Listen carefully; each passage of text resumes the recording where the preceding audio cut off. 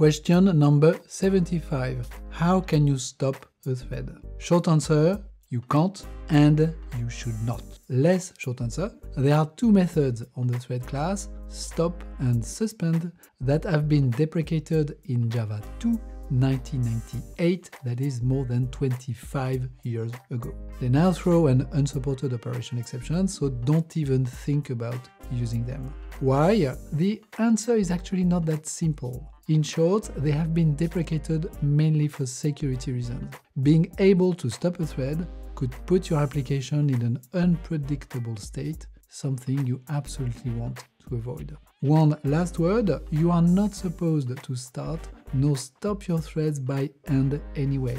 The pattern you should be using is the executor service pattern that takes care of your thread lifecycle for you.